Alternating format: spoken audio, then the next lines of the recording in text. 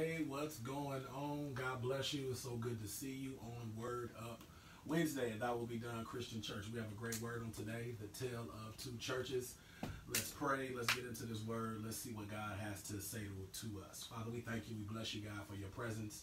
Thank you for your goodness, your awesomeness, your amazing grace and mercy. Thank you for your forgiveness. Father, we want to be the church that you called us to be, that are not just looking the part, but we're actually being a part, being the church, the people that you have called us to be, Father God, to not only be blessed, but blessed to be a blessing, to share our faith, Father God, to grow stronger in our love for you and our love for one another, especially those of the household of faith, including those who are all created in your image. We're just thankful for another day that you provided. Give us knowledge, wisdom, and understanding of your word that we may apply it into our lives, Father, that we may be more like you through your Son, Jesus. Holy Spirit, lead and guide through each and every biblical verse that we will read and study and teach on tonight, Father God. We thank you for your anointing that destroys the yokes, Father God. We thank you for your anointing that releases power, Father. We're thankful for your presence where the fullness of joy is. We honor you and bless you. And I pray for those who may be watching, God, and who need to rededicate their life to you, Father. They've been struggling. They've been dealing with many different issues, and they need to know that you are forgiving, God, that they haven't done anything so bad that they can't be forgiven, that the blood can't wash them clean, and you can't make them new and whole again. We honor you, we bless you, and we love you, Father. In Jesus' name, amen. I pray that your week has been great so far. It's hump day. It's Wednesday. It's the last day of March. March is always an exciting month for me and my family. It's a lot of birthdays, a lot to celebrate. And it's also springtime. It's a new season. We've transitioned out of winter, even though it's still a little cool here and there. But overall, we can see the different branches starting to bud, different flowers and fruit and leaves. And that is just symbolic in knowing that seasons change in our lives. But God still desires to blossom and bloom where we're planted in our lives. So I pray that as God continues to sow the seed of his word in us, as we continue to allow the living word of Jesus Christ, the living water, pour out on our lives, I pray that we grow and develop and mature and be everything that God has created us for, called us to be, and commissioned us to do.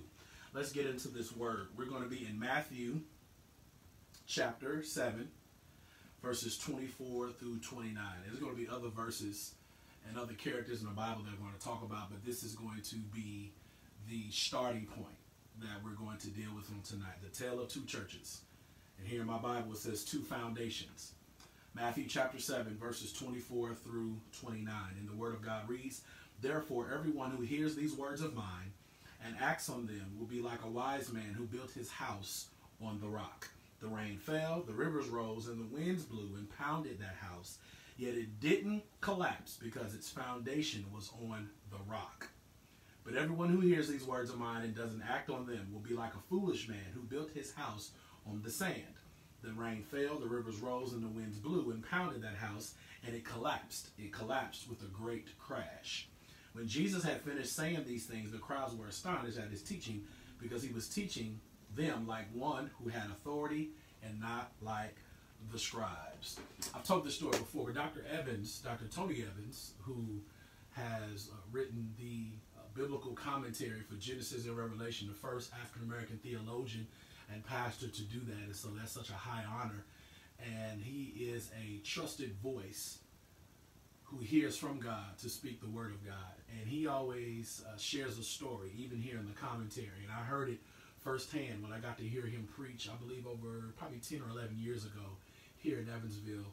He shared a story about having a crack in the wall. And even after he had a few guys come out and try to fix the wall, cover it up, at the end of the day, that crack kept showing up. And at the end of the day, he found out that he had a shifting foundation.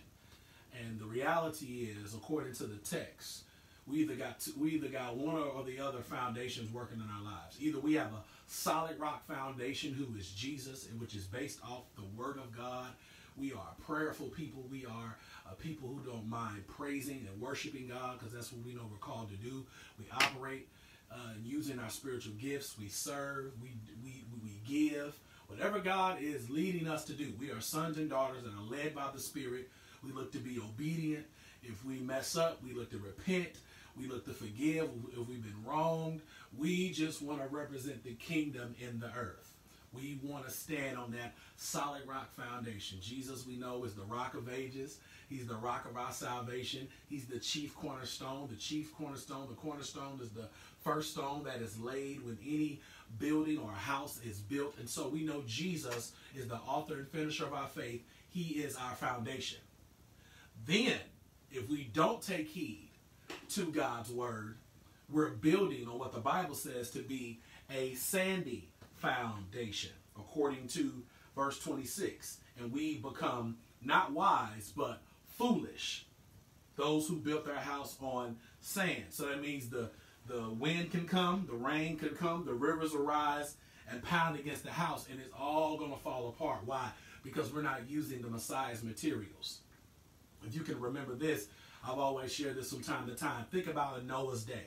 If Noah would have built the temple, if Noah would have built the ark according to his own liking, with his own materials, or if he would have used the materials God told him, but he wanted to use his measurements and not God's measurements, when the flood waters finally came after he finally had it built, it would have fell apart.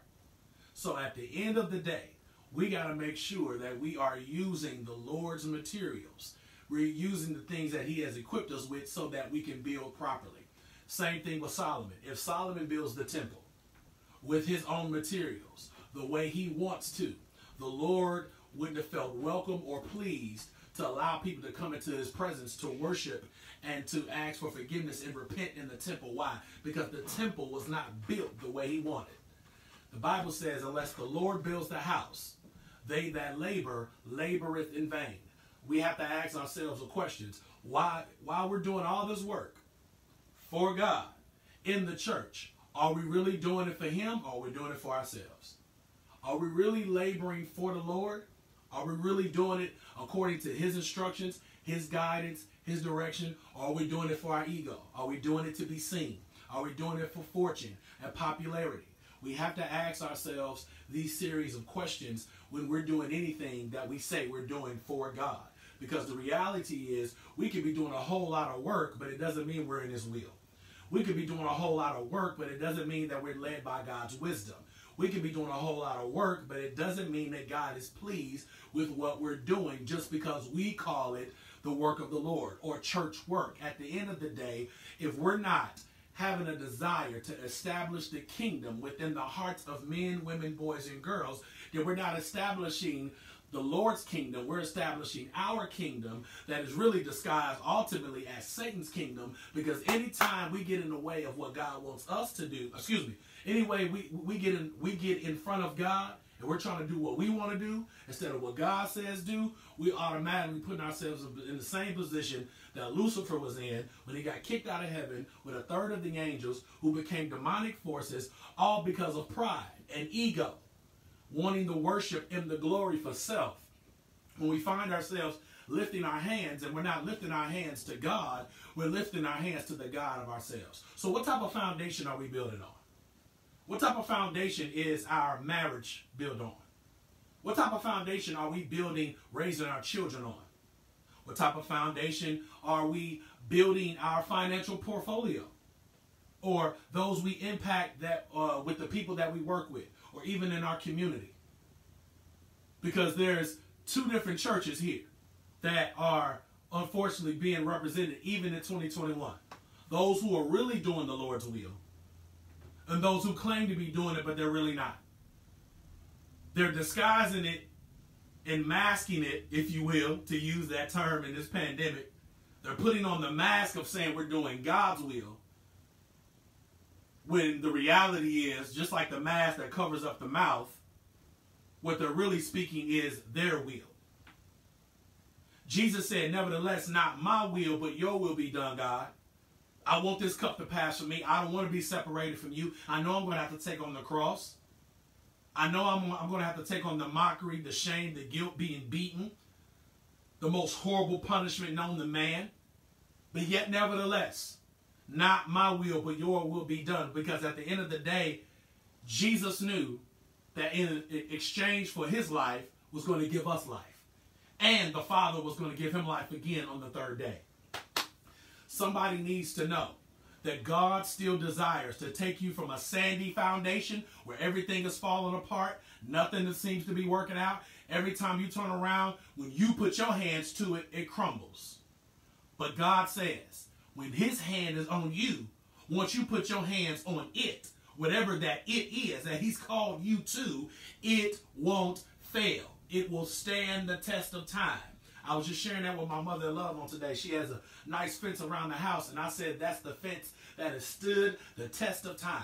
And she said, yeah, a couple of tree limbs have even hit the fence. Listen, all of us have been hit with some things in this life. Some difficulty, some devastation, some despair, some depression, some difficulty. We've had some obstacles. We've had adversities. We've had issues and problems where our back was against the wall and we felt like we were between a rock and a hard place. We've been in those times where we feel like, God, where are you in this? And I don't understand why I'm going through that. And why did this happen? But at the end of the day, even when we may have asked, God, where are you in this? And why did you allow this to happen? The same God that allowed it is the same God that shows up to the rescue without a cape, don't need no x-ray vision. Why? Because he is the God that created everything, and he still desires to show up. Why? Because he's the true hero.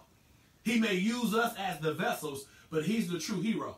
I know our Catholic brothers and sisters may highlight Mary, but Mary was just the vessel, but it was what was inside of Mary with who we worship. So we need to understand that God wants to take us from having a sandy foundation where everything falls apart, because life will happen. It's not if, it's not when, but it's knowing that it's going to happen. But at the end of the day, God will keep us even when the winds and the waves blow. God will keep us even when things get hard. But we got to trust him. There's too many people out there who are saying, wondering why is this happening? Why is this going on? Who do you trust? Who are you looking to? We can't even look to the hills, because the reality is, when you study that particular text in the Psalms where it says, look up to the hills from which cometh our help, my help cometh from the Lord, the psalmist is like, do I look to the hills? Do I look high? How high do I look? I got to look beyond the hills, because when you study that, you know that there were people who built altars worshiping other gods in the hills. So I can't look to the hills because there's danger in the hills. But I got to look to the one who created the hill, the one who died on the hill one day on Friday that we're going to celebrate even more on Good Friday, and understand that he has a plan and a purpose for me. He wants me to stand on a solid rock foundation. Here's the thing. When disaster strikes, we got to make sure, first and foremost, that we don't sweat the small stuff. I always share this with my family. Don't sweat the small stuff, because when the big stuff comes, if you trip about the small stuff and that knocks you down, then the big stuff is going to knock you out. So we can't trip about the small stuff. Every small thing that comes to try to irritate us, or if it seems like every time we turn around there's always something, we need to know that those are just like spiritual pop quizzes. God wants to see, after all the shouting we do, the clapping, the dancing, the singing, the reading, the studying that we do, he wants to see, okay, now, are you going to apply what you should have been applying in the first place? Or are you just going to play around and not really pay attention in the classroom of life, so that when things happen, you know what to do? I'm a firm believer, the sooner we trust God and we take him at his word and we have faith, and we don't allow the small stuff to trip about, to cause us to trip, and we get all upset about it. Think about this. Jesus woke up out of his sleep after the disciples thought they were going to die because water is getting in the boat. Jesus woke up and said, peace be still. O ye of little faith. What y'all doing? I've taught y'all this. And that's the same thing God is saying to us. I know that's another storm. I know it's another situation. I know it's another circumstance. Will you not apply my word? Will you not trust me? Because there's something heavier that's coming. And if you are allowing yourself to get so frustrated now, so upset, throwing your hands up, getting impatient, then when the big stuff comes, you definitely won't be able to handle it. The big stuff, like having to bury a spouse or a child. The big stuff, when you're having to foreclose on your house. The big stuff, when you go into your job and you've been doing the best you could for the last 5, 10, 20 years, and they say they got to let you go because we're cutting back. It's a pandemic. We don't have enough money to pay this out and pay that out. The big stuff. you trusted as friends turn their back on you and they betray you. The big stuff, when the big stuff happens, when you go to the doctor and they tell you that they found something and now we got to do a procedure, we have to have surgery, or you have to go through chemo, or you have to go through radiation, or you have to start taking these pills. The big stuff. When those things happen, we have to make sure that our faith is built on a solid rock foundation. Solid rock. Because all others are sinking sand. Nothing can be built on sand. It looks nice out on the beachfront. Looks real nice. You can see the sunset. You can see the water. But if it doesn't have a strong foundation around all that sand, when the storms of life happen, it's going to collapse. But here's the thing. Even when you see an actual storm, you see cities that have been hit hard by tornadoes or typhoons or tsunamis. Even if houses are blown down, if there's a strong foundation there, you can build back on it. Oh man, that's good. At the end of the day, there may be some people, places, and things that may get blown out of our lives. God may allow it, but the same God that allows it can also allow greater things to be built on top of it. He can give you greater relationships. He can take you to better and greater places. He can give you greater things. Why? Because your faith is built on a solid rock foundation where we trust and know that he's going to come through for us. He will never leave us nor forsake us. We're going to continue to trust. We're going to continue to lean and depend on him, not on our own understanding. Because if we look around, we can have a whole lot of despair about what has happened, especially in this last year. But we can also look at the fact that God has still been keeping us. We're still here, kept by his grace, making it through, all because of his goodness. So we see two different foundations here. And Jesus is literally speaking a word that is so powerful still to us today. The people in the text were astonished because they had never heard the Pharisees speak like this. Because of the truth be told, the Pharisees, even though they looked like their lives were built on a solid rock foundation, their lives were just as sandy. God has not called us to be sandy Christians. That when any and everything happens in our lives, just like in the text, when the rivers rise or when the rain falls or when the winds blow, we just fall to it. No, we need to be able to stand the test of time. Like in football, take the tackle and get back up and keep moving the chains. Why? Because we're trying to touch down in his presence. We're trying to score points for the kingdom. We're trying to do the will of God. That's what he's called us to do. That's what we got to be about. That's what we got to do. Over in Revelation chapter 2 and 3, it's the letters to the 7 churches. Now, there are 7 churches here.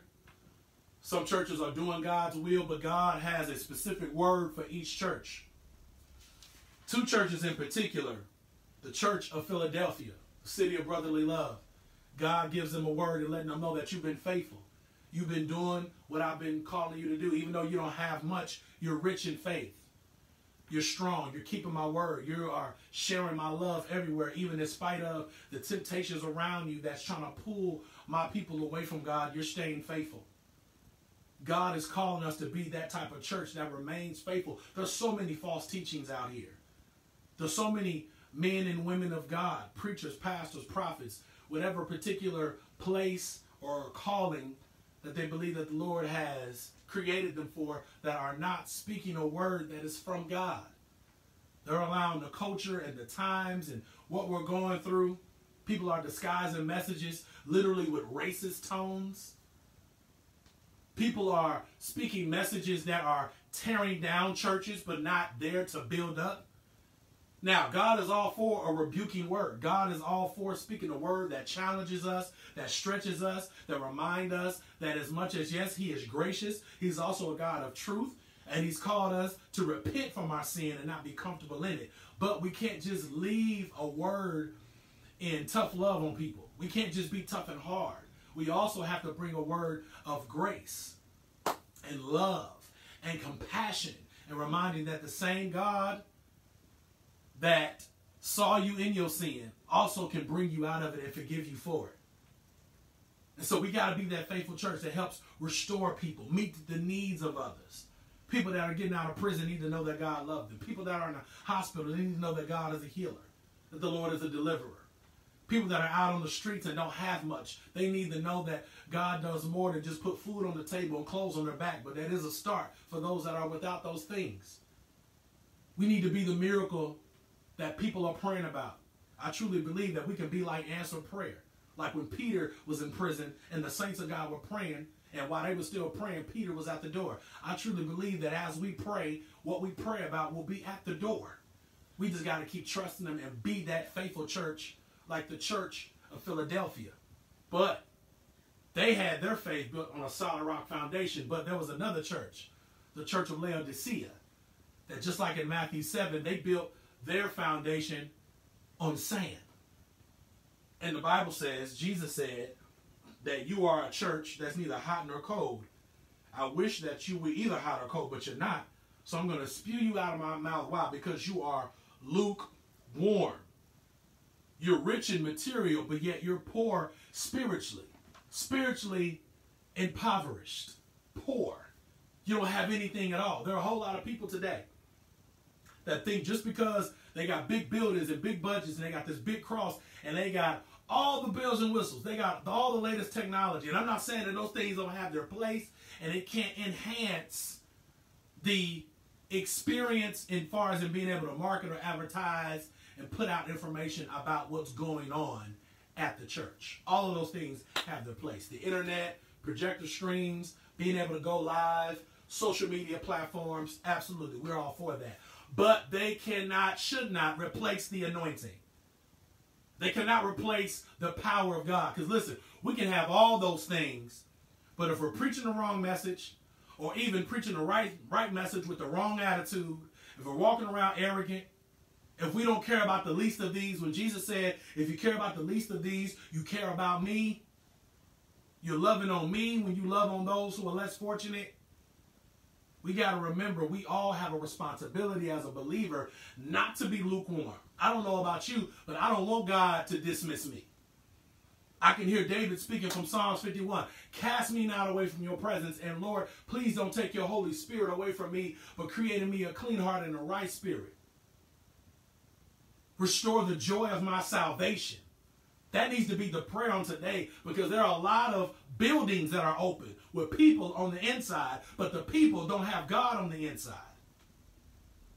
There are a lot of people who have forsaken God. They've walked away from God. They were faithful at one point in time, but when God started shifting and transitioning and started doing new things, they didn't agree. And instead of seeking the Lord to confirm what he said, they sought themselves. They sought the crowd, but they didn't seek the Christ. And no wonder they're in a crisis, because certain things in our lives that come are necessary for growth. But there are certain things that God allows that are unnecessary so that he can shake up our lives and hope that we will repent, see him, so we can be brought back to righteousness, holiness, repentance, restoration, a contrite heart, a renewed spirit that say, God, it's not about me. Even though I don't like what I see, if this is what you want, not my will, God, but yours. Make me the church you want me to be.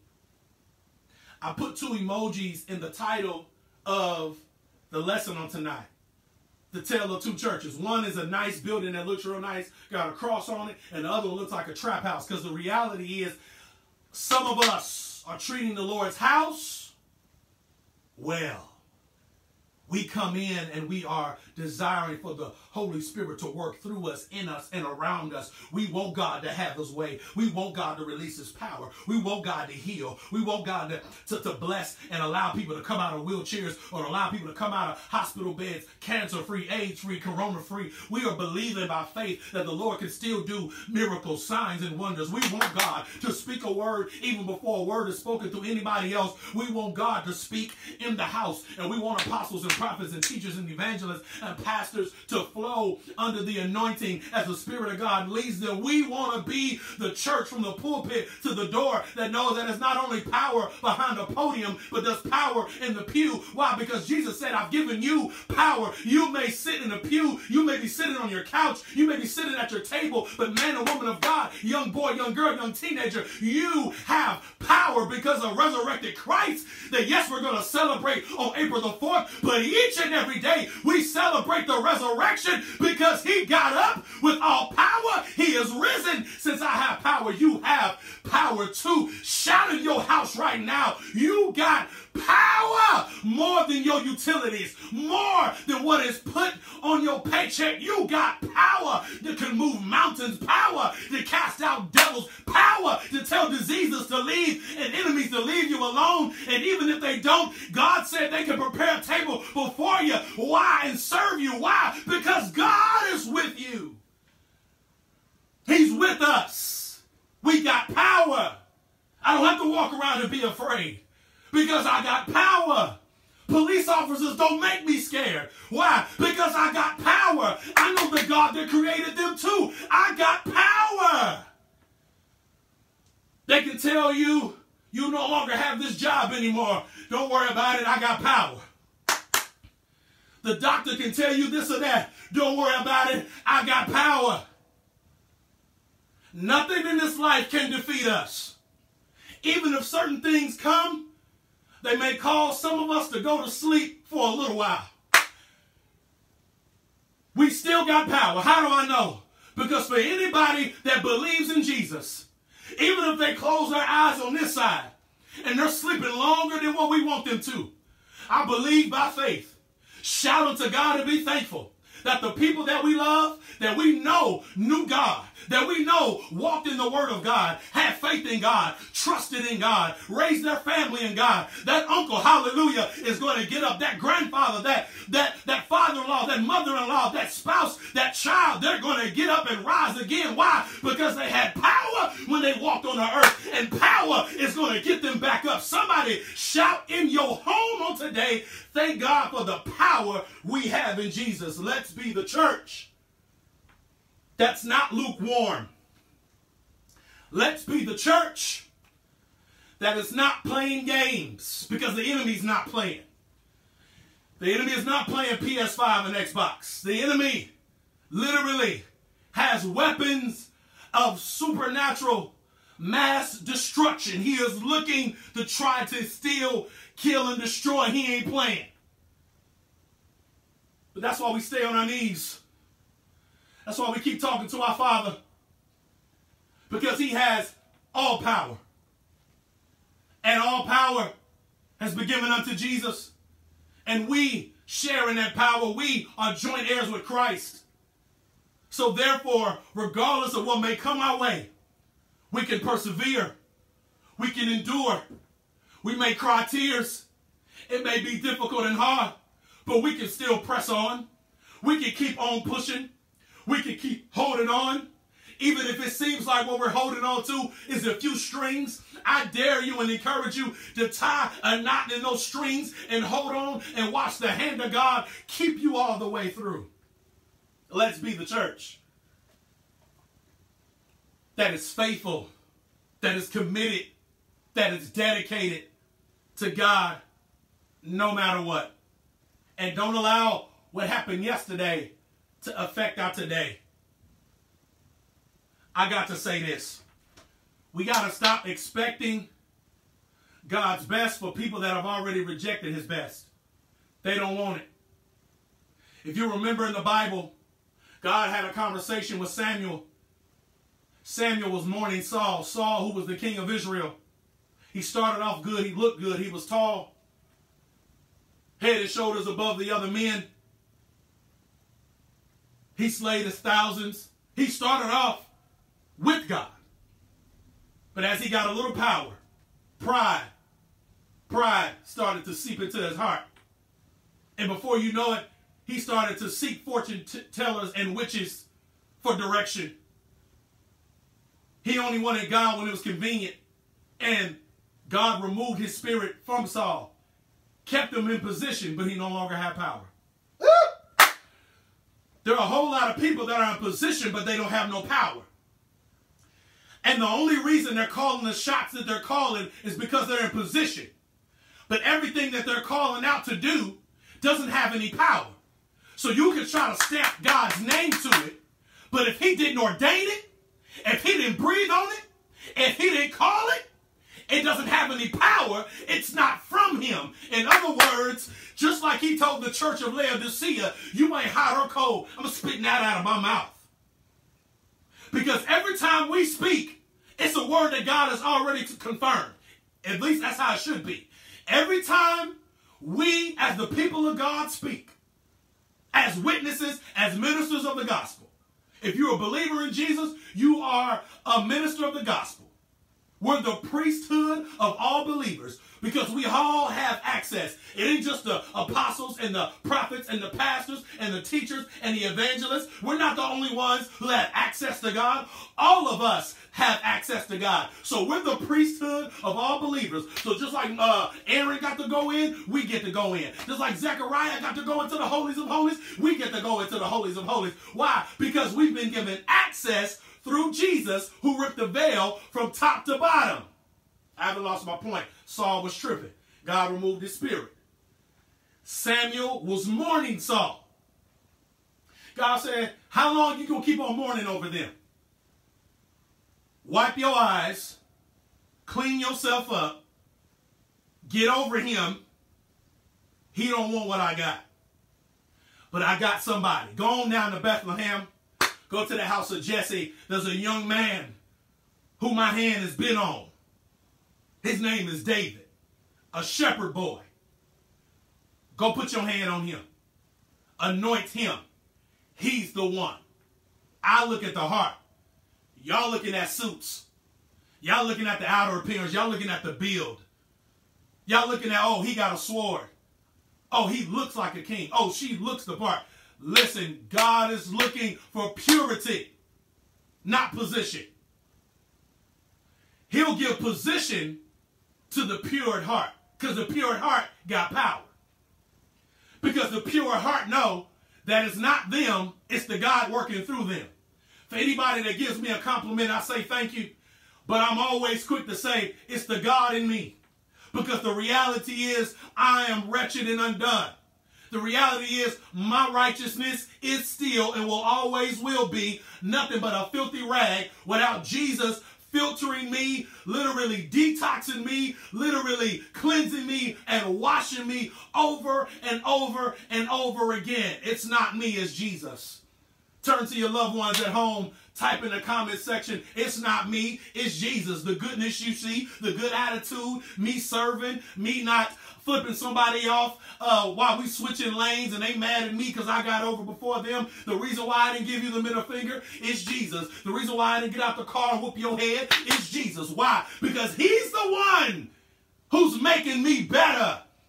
Last week, last month, or last year, me and you would have had some serious words, and I probably would have ended up in the county jail. But because of his power, because of what he brought me from, I cannot allow yesterday to affect my today, because I got a future, I got a promise, I got a destiny to reach. I got 6 people I want to talk about, and then we're going to close out.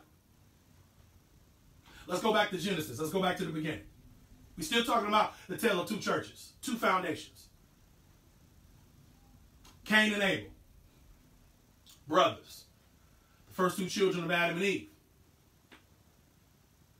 Cain worked with his hands on the ground, tilled the soil, produced crops, fruits, vegetables.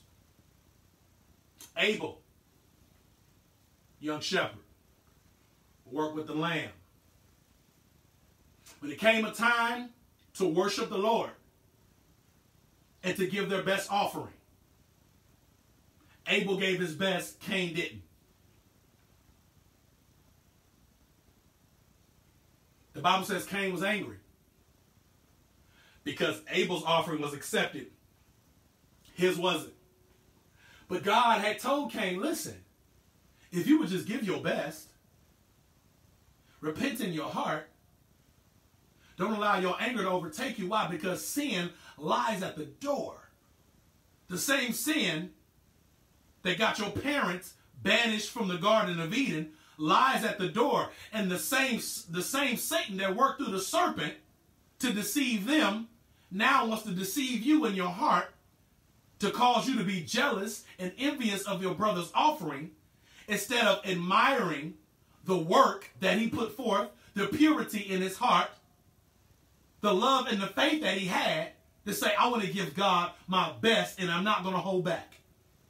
Cain don't be that way. But what did Cain do? For those of us that know the word of God, he remained angry. Jealousy will cause you to just talk about them in a bad way. Envy will cause you to go from talking to now plotting how you can take them out. Because every time you see them, it's a reminder of how you fell short. And we all fall short of God's glory. But instead of looking at Abel and saying, you know what? Like my brother gave his best, I can give my best crops. I can give my best fruit, my first fruits. I don't have to give God leftovers. He didn't give me leftovers. Let me give him my best. That's not what Cain did. The Bible says Cain rose up one day, killed his brother. The first time we see murder in Scripture. Cain was a vagabond. He was sent out as a wanderer. Abel's blood was a witness. It screamed out. It got God's attention because life was spilled out of a human body. Life had already been spilled out of an animal's body. The skin from the animal had to cover the parents that was symbolic of the covering of their sin, just like the Lamb of God that was slain before the foundations of the world began was slain for us. But this was the first time we see in Scripture that human blood is spilled. All because of jealousy and envy. To tell of two churches, because even in today's times, Jesus said even if we got hate in our heart, we've already murdered our brother or our sister. How many of our brothers and sisters have we murdered? In our minds and our hearts. All because we hated to see what they had. Hated to see them with the house or the car or getting more money. Or they were blessed to be able to have children before some of us. They got the position in the church that we wanted. But if the truth be told, they had the faith, the work ethic, they had the spirit, they had the right mind, they had the right movement and the right motives. They were about kingdom and they were about being kind. And God blessed them over time for their patience with what he had for them. And instead of asking, brother, sister, how were you able to do that? What did God do in your life to bless you like this? Because I've been trying to do some things and I've been messing up. Now, when we ask those questions, we have to be real and open to some possible constructive criticism of where we went wrong. But it's to help us. And if Cain just would have listened to God, he still could have had a brother that would have helped him to show him how to give his best. Some of us are assassinating the character and reputations of a lot of Abels in the church. The Abels who know God is able to do anything but fail. And we're just like Cain, bringing pain to everybody. Murdering everything in sight that we're jealous of, that we're envious of. All because we don't want to give our best. The Cains of the world don't desire to give their best unto God, and then they want to hate on everybody else that does. When the same God that blessed the Abels of the world to give their best offering will also bless you. Cain, maybe you're watching on today. Brother or sister, repent. Don't allow that jealousy and envy to go on any longer, to consume your life, where you are killing relationship after relationship. There's some people who literally, just like Cain in the story, have killed loved ones because they were jealous of what God was doing in their loved one. There are men and women who have killed their marriages. You're stunning the growth of your children. Can't keep a job because you are skillful in what you do. You're talented in what you do. But the people hate to see you come into office. Because even though you're educated and you're skillful, you're a jerk. You're foolish. You're wild. You're unstable. And the Bible says a double-minded man is unstable in all of his ways. We can't go to church and say amen, but then go to work and try to hurt a man or a woman. It doesn't work that way. We have to allow God to make us and mold us and to shape us. And if there's anything that is not like him, he's still able to remove the hard heart and replace it with a heart of flesh. We got to humble ourselves. Humble ourselves so that we can be in the same position as we see those who are doing great, so we can do great for the God that made and created us. Okay. If you did or didn't like the story of Cain and Abel, okay, let's go to two others. Let's go to Jacob and Esau. The Bible says that when Jacob and Esau was born, Jacob was holding on to Esau's heel. As they grew up, Esau became a man. He was a hunter. He was a man of the outdoors, a man of the field. He loved hunting. Jacob was more one who stayed in the house, did some domestic things, helped out his mother. He was more close to his mother, Rebekah. Esau was close to his father, Isaac. There came a time when Isaac got older. This is Abraham's son, Isaac, the promised seed. His two seeds, Jacob and Esau, they grow up as men. The Bible says Esau came in tired and famished from being out in the field, and he was ready to eat.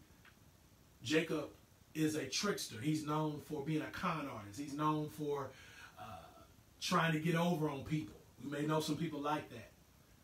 And Esau was like, man, I'm so hungry. Jacob's like, hey, I got some food for you, but give me your birthright. The birthright was the position, it was the mantle that was given to the oldest child, that when the father passes away, he will be the head of the family. It was such a high honor and blessing to have that birthright. But because of Esau's appetite, he quickly gave up his birthright without even thinking of the implications of how important, of how huge of a mistake that he was making. All for a bowl of soup, a bowl of gumbo. All right? Jacob now has the birthright. Jacob is to be the head of the family. As a trickster, as a con artist. Later on, Jacob, when he saw Esau coming, he was afraid because he knew that he tricked his brother. When it was time for Isaac to pass away, Jacob, because Esau was a hairy man, Jacob got his arms all nice and furry and hairy like his brother and went in. And when Isaac was about to pass away, his vision was bad, so he couldn't see his sons clearly. He had put the birthright on Isaac instead of Esau. So when Esau shows up, ready for the birthright, Isaac was like, son, I've already given it to you. Esau was like, I wasn't even here. Jacob had already been there, tricking his brother out of his birthright, doing him wrong. Now, we see in both instances two mistakes, two issues, two problems. This is not the situation where one was better than the other like with Cain and Abel. Both of these brothers got issues. But let's deal with Esau. Esau totally missed how important it was to have that birthright, to lead his family into a legacy of living for God and doing his will.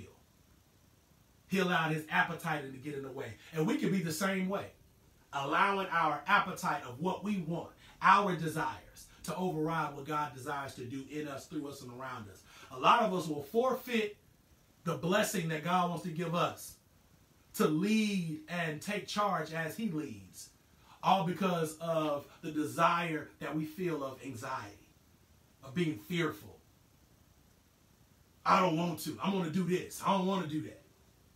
Don't allow your appetite to keep you from the anointing that God wants you to walk in.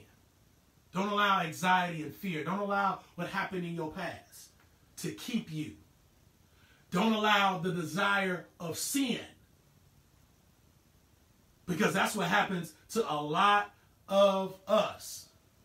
Sexual immorality, lying, and gossiping. We allow those things to keep us from walking into the fullness of what God has for us. Now, God can still work in us, through us, and around us in spite of us. But he can do so much more, because there comes a time where he's going to be gracious. He's going to be kind. Those doors are going to open. Even if we are acting a fool, still loved by his grace. But there'll come a time, there's going to come a season where it's going to like we're constantly hitting a brick wall. Because God is saying, I'm not going to take you any further until you stop acting a fool and allowing your appetite to control your every move. The Bible says the heart is deceitful above all things. Who can know it? And just like Cain was deceived by his desire of being jealous and envious towards Abel, Esau was deceived by his own appetite that caused him to forfeit the birthright. Now let's look at Jacob, being a trickster, being a con artist, getting over on people, lying, scheming. Little later on, what we find out, his mother is the one that even put him up to it. Parents, we need to be careful that we don't build double standards in our homes. Our children all need to be held to the same standard. Husbands and wives, we got to be working together as God leads us to make sure that we're raising kingdom children and not children who are always at each other and disrespectful. It shouldn't be favoritism being shown. Where we got ones who will love on the father more than the mother, or vice versa. There needs to be a connection. I'm not saying that the children don't have a special connection with a certain parent, but the standard and the love should all be the same. Amen? Jacob is the trickster.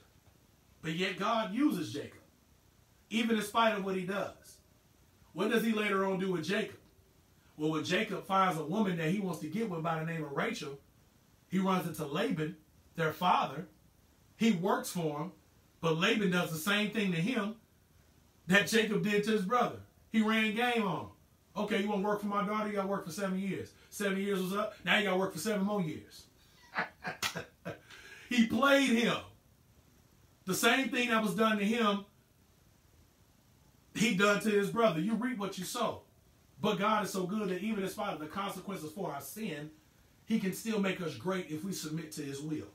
Now, Esau went off doing his own thing. But Jacob, after he wrestled with God, came out with a limp, and he came out blessed. Not because of the birthright, but because of the God that put his hand on him and said, I'm going to use you. It could have been Abraham, Isaac, and Esau. But even in the midst of dysfunction, in and out of the house, taking advantage of a blind father and a mother who was tricking and acting crazy, Abraham, Isaac, and Jacob. God can take you from a dysfunctional family and still make you great, because his name is great and his hand is on you. We're still talking about the tale of two churches. What type of church do you want to be? Because you could start off bad, but you can end up great, end up good. You may come from rough surroundings.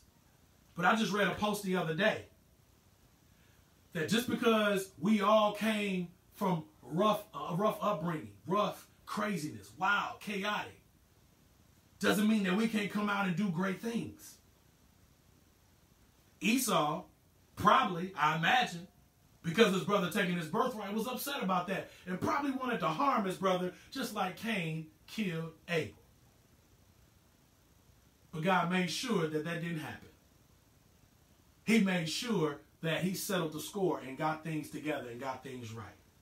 He will make things right when we repent. And we may be known for lying, but then God can make us a people that will stand for his truth. So that was Cain and Abel. That was Jacob and Esau. The last two people I'm going to talk about is Peter and Judas. Jesus told Peter that you're going to deny me 3 times before the cock crows. That's what happened. Peter going around cussing out people. I don't know nothing about Jesus. Jesus is arrested.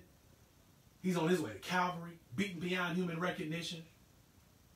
Crown of thorns, getting laughed at, spit upon. Peter denies him. He's crying. He's hurt. Judas is so hurt for betraying Jesus with a kiss for 30 shekels of silver that he takes his life.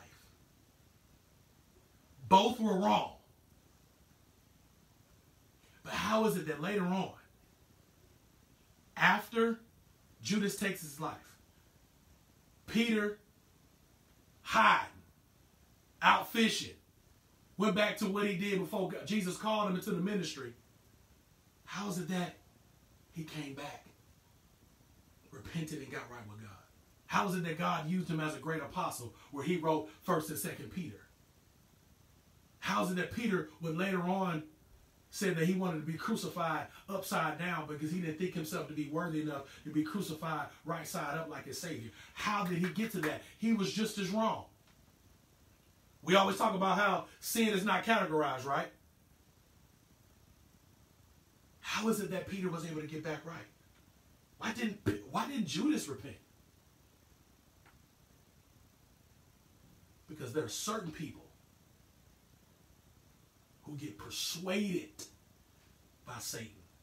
The Bible says David, a righteous man, a man after God's own heart, was persuaded by Satan to start counting the men in his army to see if he had enough strength to go against the ungodly nations that he was going to go to battle with. And God convicted his heart. And he said once again, Lord, I am wrong. This is after he had committed the adultery with Bathsheba. Why are you bringing this up, Pastor Razor? Because even the people of God can be persuaded the wrong way. The enemy, all he needs is to present that temptation. That's why those of us, in particular, that are in position, we got to stay on our knees. We got to stay on our face before God. We got to stay in the Word and say, God, it's not me, it's you. What do you want me to do?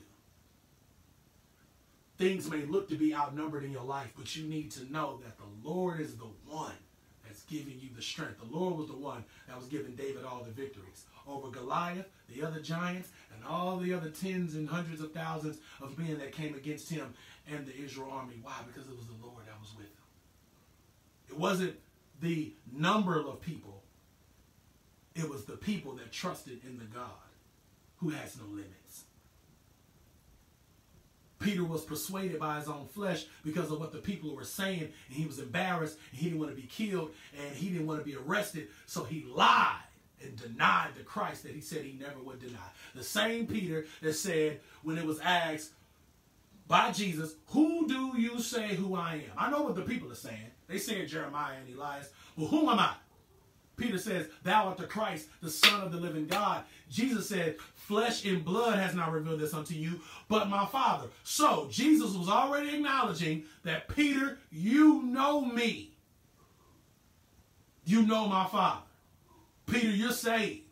I know your heart. But there's going to come a time that your heart is going to fail you. Woo! If we can be real, there have been some times like Peter, we've denied him, we've denied Christ.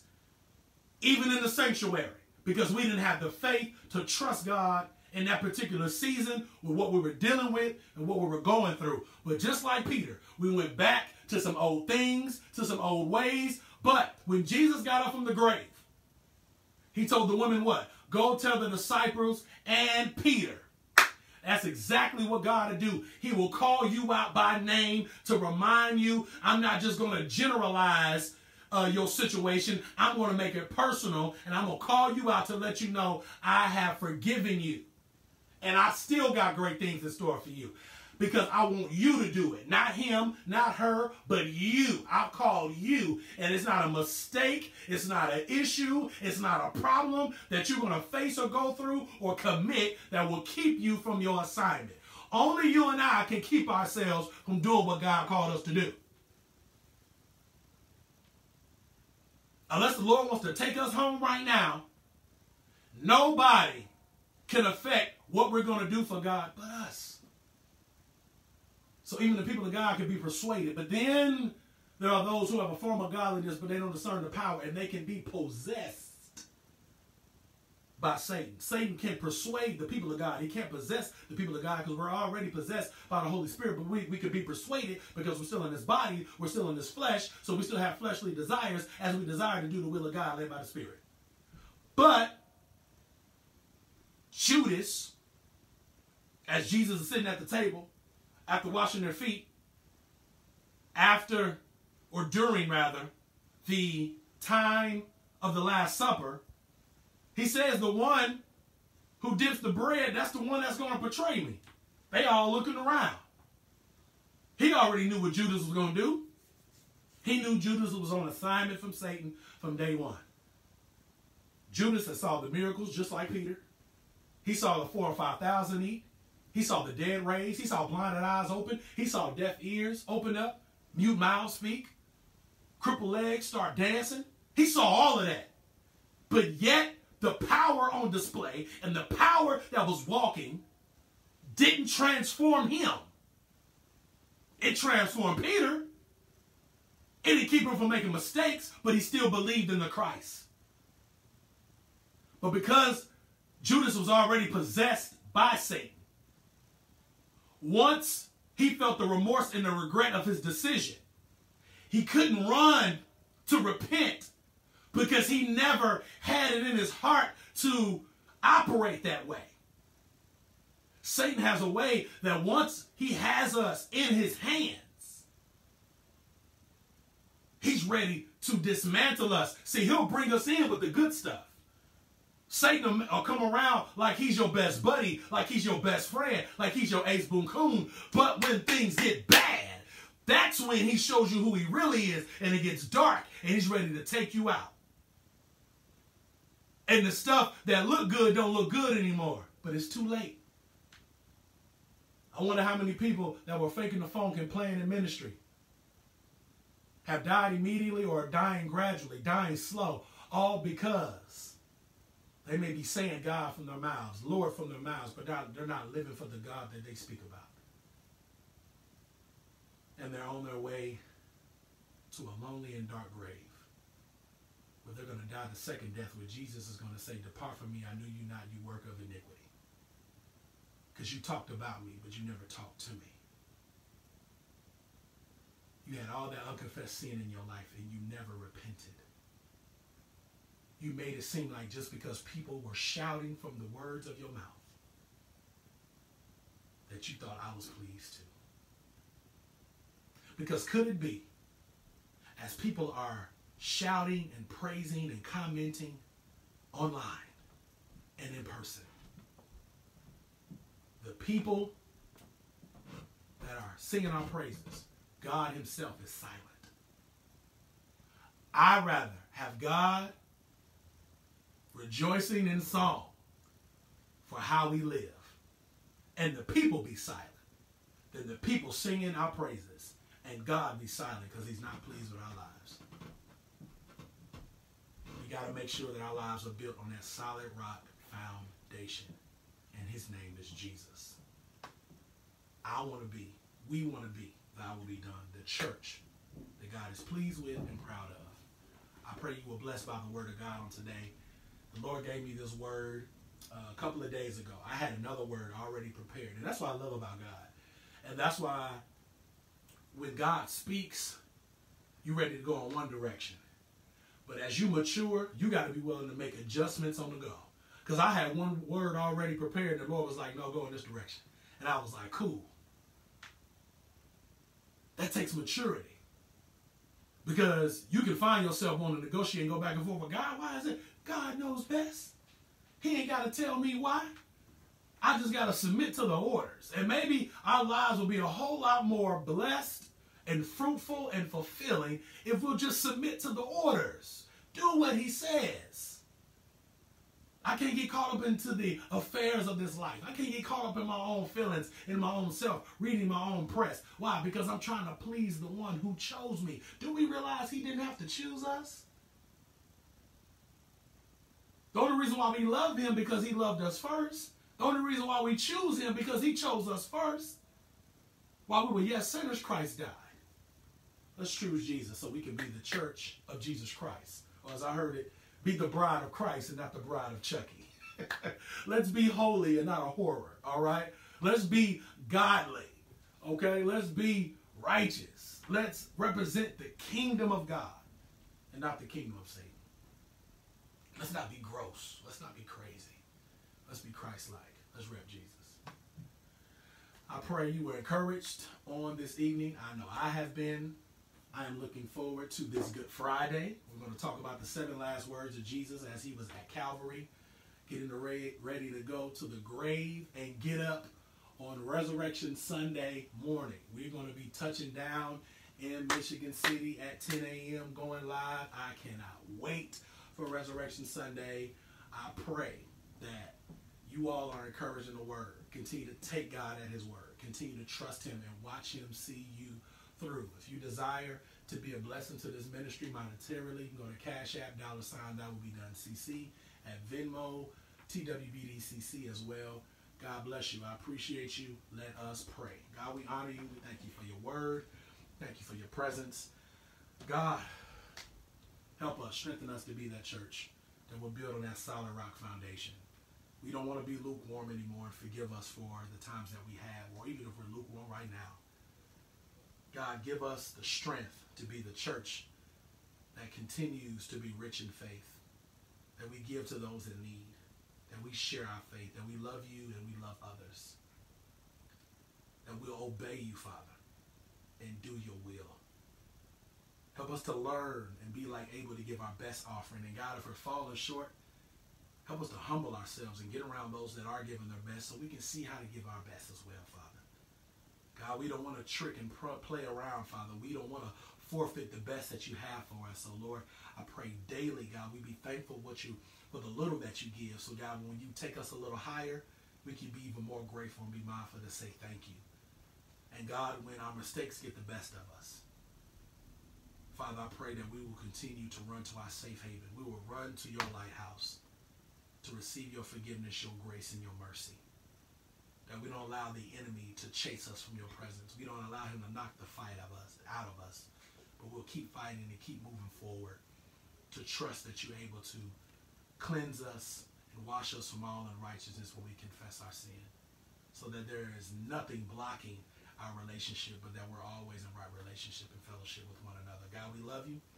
We bless you and we honor you. In Jesus' name, amen. God bless you and continue to walk in God's will for your life.